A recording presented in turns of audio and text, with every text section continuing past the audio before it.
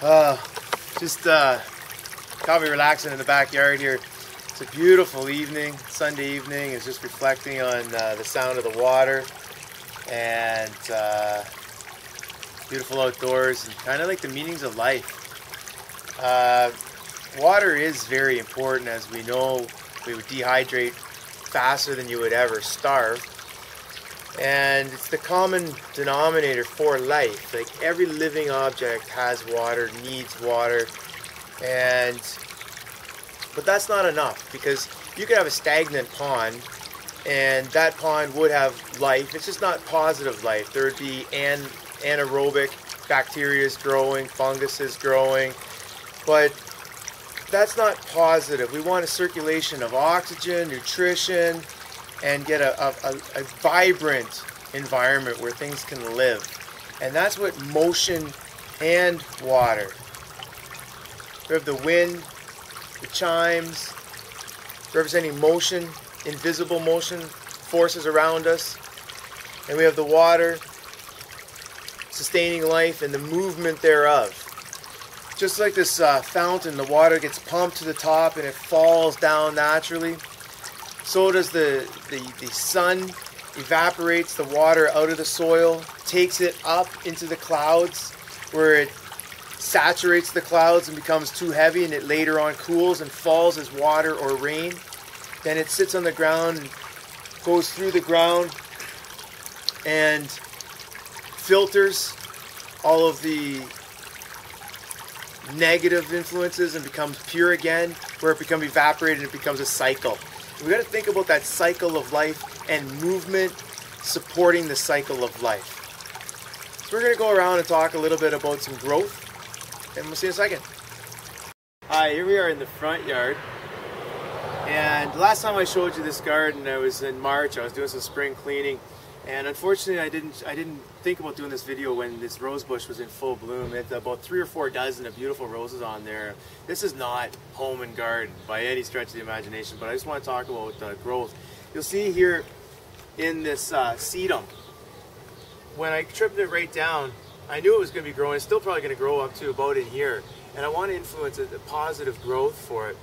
Last year they were kind of flopping all over the place, so this year I thought I'd start this cage and confine it to come up in through here to offer it some support later on when it would be more difficult later. Some things you have to do as they're growing, much like our body's tissue is what I'm trying to talk about. Giving a positive influence over a long period of time will get the ultimate results that you're looking for. Then we're going to go down here. We're going to see that this is going to be a beautiful mum. This one here is burgundy, I believe, and the one that's back on the left there is white. So let's take a look at a couple other things we got. Let's see my latest friend, the tiger lilies. I just got these from a client of mine. He's generous enough to give me some. I didn't have anything over here, so I put these in the ground yesterday. It's been very hot for the past 2 days, so they will adapt. They're not going to do much this year. As a matter of fact, the blooms that were coming out got broken in the process, so you can probably see down here I just put them into the ground, so they may bloom down there. I can put them in a vase with enough hydration. They may open up.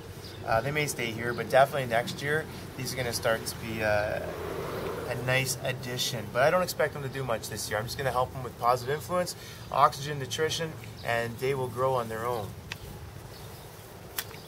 So here I'm in the front garden between these bushes. I wanted to point out this little guy. Take a look at this little guy down here.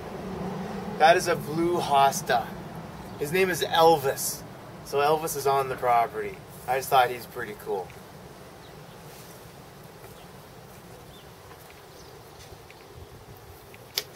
So another thing with growth is you can't stop things from growing. I got this big tree in front of the house. If you look up there, if I'm not careful, that tree's going to start hitting the house. So I'm going to have to get that trimmed back, because you cannot slow down growth. You can only offer it some influence over its positive or negative influences. So I'm standing in the front porch, and to the immediate left would be this butterfly bush. This is going to bloom out with some beautiful ice cream cone kind of flowers. Okay. Let's go back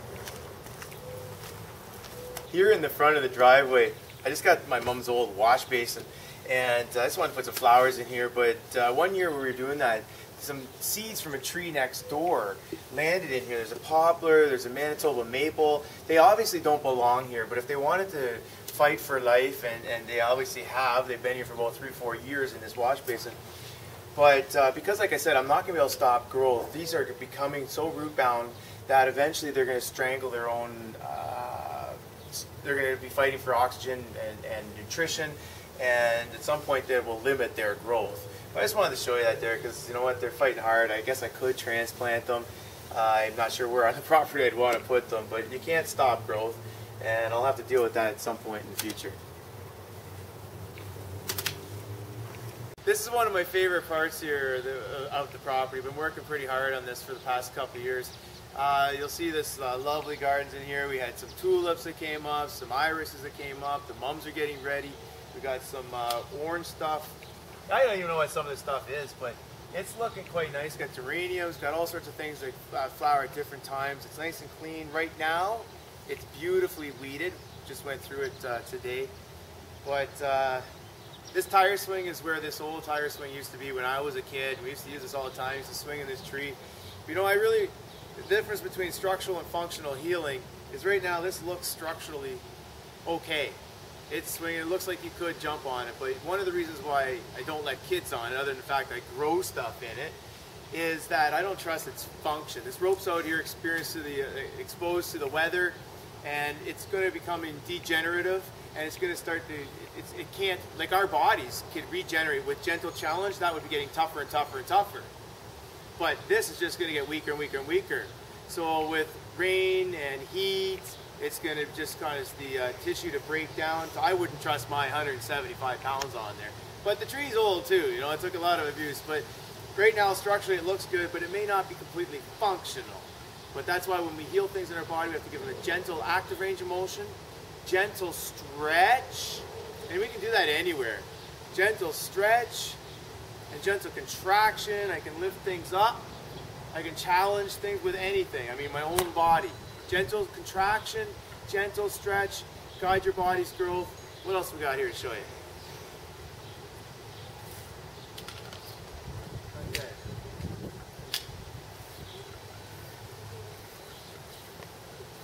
How about if you come on this side over here, Vanessa? Here's another one of my favorite plants. You can tell this is only like a 2 or 3 year old plant and garden. I've got some petunias around here, and I don't even know what else, but this is a hydrangea, and it's taken a long time this year. I was really surprised. And it's not growing off of its sticks. A lot of plants grow off of the structure from the year before. This is actually regrowth from the root system. As I'm learning, different plants, you know, require different, well, as we know, but you can see there's some flowers out here. I guess it's a different type of some of the other hydrangeas that I see, but they're small. I'm really enjoying that. As we come up here, the Rose of Sharon, this really just started blooming a couple years ago. This is just beautiful. It's underneath the pear tree. It'll be blooming now. We're about, I don't know, we're about the 6th, the 7th of July, and this will be blooming right through until the first week of September. And I believe this one's pink, but not so good with the colors. But you're going to see behind me, there is the vegetable garden, and things are growing in there. So, come on up over my shoulder here. So from what I think that you can see from here is the centralized garden. That's not doing so well with all the seeds. I should have some onions at the far end, carrots, they're really, really wee. And then we got some beets and some radishes that are doing quite well. And then as we come up this way, we got some empty space where there was supposed to have been some other plants, but they didn't develop. They didn't germinate. They didn't even start their life and growth process here on the planet, my property. And then we got some lettuce there.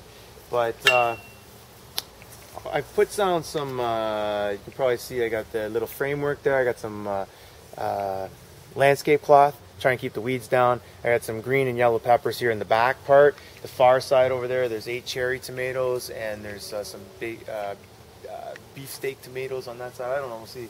I'm not so good at gardening. And then up this side here, see, I got some hot peppers and some jalapeno peppers, and we got, well, right down close here, we got a pumpkin plant somewhere in the corner over here. Let you figure out where you can find that.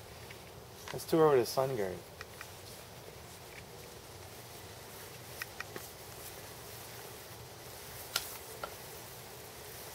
Here I'm in my newest favorite part of the garden. This is the sun garden, and as you can see, I've got a semicircular shaped front part with a little pathway going through here and leading back so that we can weed, and got the stones that we can go through there. I don't know what a lot of this stuff is, but I know I got some bride's blush and some other things. I talked to a lot of different clients, and the lady's selling me the stuff, and just kind of put in anything that has a bloom, anything that has some nice greenery. I'm really looking forward to seeing some of these things shoot up. These are supposed to be just beautiful. I don't know what to call it, but they start to flower. I think they're going to grow another foot or so. They start to flower from the top down, so really looking forward to that. In behind me there's some phlox. It's going to be beautiful pink for probably about a month later on, and I got some of this lower stuff in here. The idea is to guide the growth and say, well, you know, how do I want this garden to look in 5 years? This is the way it looks now, first year out.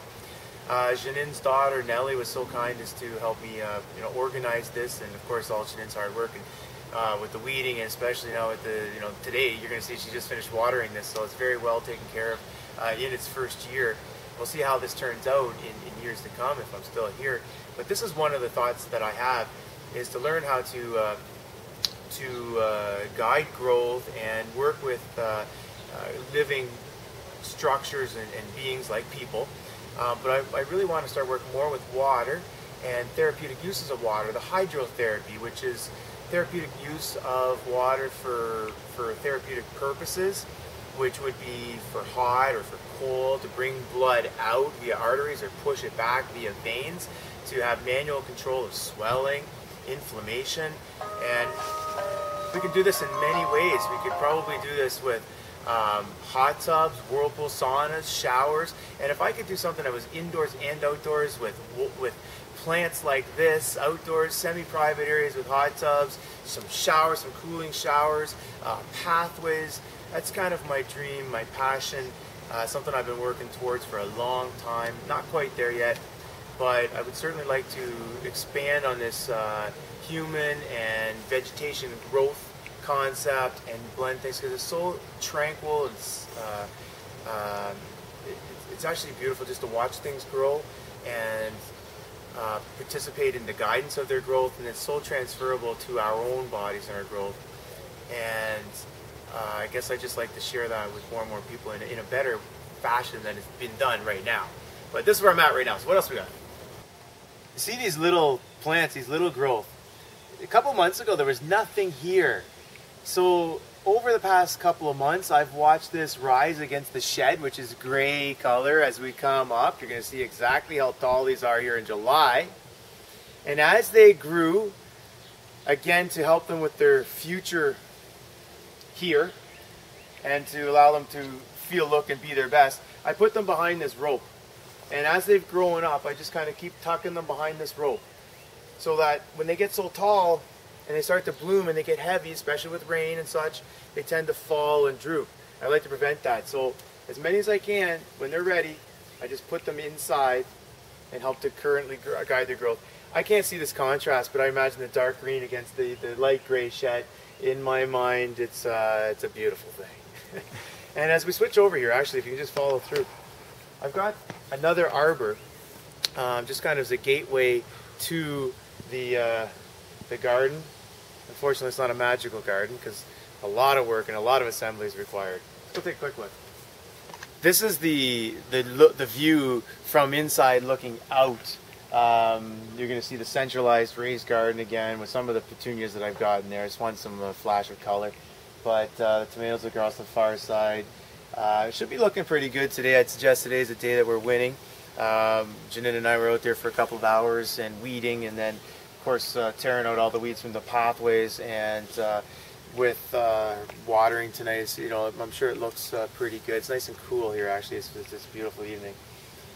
No mosquitoes as of yet, but they're entitled to life, but just not on my property. So you see the weeds I got here, we dragged them all over here, and for all intents and purposes these are dying. I've taken them out of the ground, so I've exposed them with way too much oxygen and not enough water, so they're going to dehydrate, and we'll put those into yard waste bags and put those to the curb. It's all part of the natural life and death cycle in the generation after generation, and trying to provide a positive energy of growth here on the property, so the weeds have to go and the good stuff stays. I just trimmed up some of these forsythias and put in a little tiny lilac. Maybe you can see that little tiny one in there with some tiger lilies. Again, we don't expect those to grow this year. Maybe in time we'll see what happens with that. And then of course you'll see the big poplar and lilac on the front side of that. It didn't bloom this year, but it is a beautiful, impressive lilac when it does bloom. This year it was just a little bit too warm, and then the blooms came out, and then they got frozen with the frost. So again, natural life cycles. You know, sometimes there's a lot of things going against us. Like, I'm legally blind. My father's an epileptic. My son's 22. So there's always, you know, something against us. Things that we have to fight. There's some good things and positive and negative things in everything. But trying to find the positive way of life and living and active lifestyle. So gardening is a good part of that. It feeds back into it. And I certainly learn more about the body and the things that I believe in. Positive influence over a long period of time, and for us happens to be active range of motion, gentle stretch, gentle contraction, but over a long period of time to guide that body's growth, because it will grow. Like I showed you, you cannot stop growth. One last thing, and we'll call that a quits for now. Just another example of growth and things desired to live. This was an old apple tree, and it was kind of in the way. It was pretty ugly, and it had some pretty infected apples. They're little crab apples. So I chopped it down and put a little garden around it. But then there was a little stem that was starting to grow, and I'm like, if it wants to grow, I'm gonna let it. I'm gonna watch it. I'm gonna help to mold it a little bit better this time. And they do have beautiful blooms, so I'm just gonna let that grow for a little while. I'm not gonna let it get out of control. Eventually, like I said, I'll have to deal with that, and maybe I'll have to cut it down. But I kind of felt bad getting rid of the, you know, the first one, the granddad of the apple trees there. But so today's a day where I consider, like, we're actually winning with the property. You know, the gardens are looking pretty nice. Things are coming in. Got a green pepper getting started. That's cool. But then as you look around at the grass, definitely losing on the grass side of things, because weeds are still growing. It's dehydrated, not getting enough water. Haven't had rain here for about a week and a half, 2 weeks. It'll probably become you know, a big problem without the water. And same thing with our body. So just keep in mind, once we get things going in a positive direction, it doesn't take long before some negativity to come in there. So sitting around a little bit too much, things get a little bit creeping shorter and shorter, and you kind of start feeling good. So then you forget about doing these things. But it's just active range of motion, gentle stretch, gentle contraction on a regular basis, tucking the chin back, opening the shoulders, and stretch and breathe. Squeeze the shoulder blades together, extend your back. Some principles of leg back, and stretch your hip flexors. Use your knees and turn your knees nice and easy, and rotate your back nice and easy. Active range of motion, gentle stretch, gentle contraction. But the key again is movement. Get the fluids of life flowing through your body. Some assembly may be required, and you do have responsibility to yourself for how you feel, look, and perform. I would just like to suggest that you have the influence, that with gentle stretch, active range of motion, gentle contraction, you can guide your body's growth to a better future. And that's all I'm hoping you're going to get out of this. And thanks for taking this little garden tour, and hopefully we'll have a bigger, better tour coming up in the fall.